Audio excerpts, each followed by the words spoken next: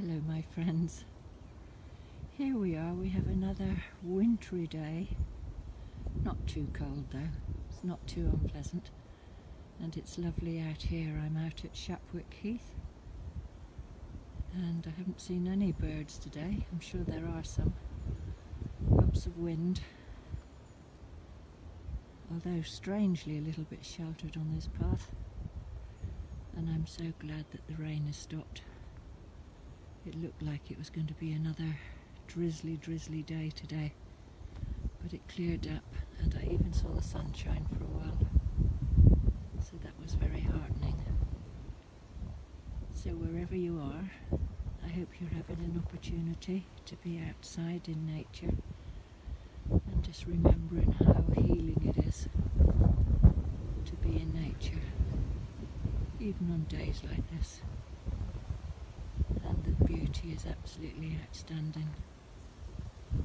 So I love the, you can see ahead, dark earth, the peat, all the levels the nature reserves are on peat deposits, and the water is where they've dug the peat out and it's filled up with water, and they've turned it into a nature reserve, which is wonderful. So I'm halfway along this very long path that goes between Shapwick Heath and Ham Hall, and the sun is about to go down. I haven't seen any starlings, but I'm sure there's going to be some swooping over any moment soon.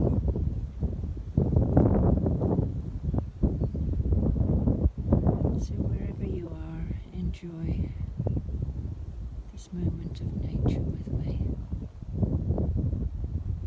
and I'm excited. We're at the beginning of January 2024 and everything seems to indicate that it's going to be a bit of a roller coaster of a year, but moving in the right direction, and it's down to us really now about setting a really clear intention, managing our mental health and stress levels. I don't know if you can see that. It came up. I don't know if it was a swan or whether it was a heron. It came up suddenly up into the sky. Anyway, yes, managing our stress levels, getting outside in nature and setting that intention and just really holding it full in focus, because what we think is what we manifest, and when we can hold that positive state of mind, everything feels a lot better. And of course there are times when it's not easy to do that, things feel difficult, which we all go through.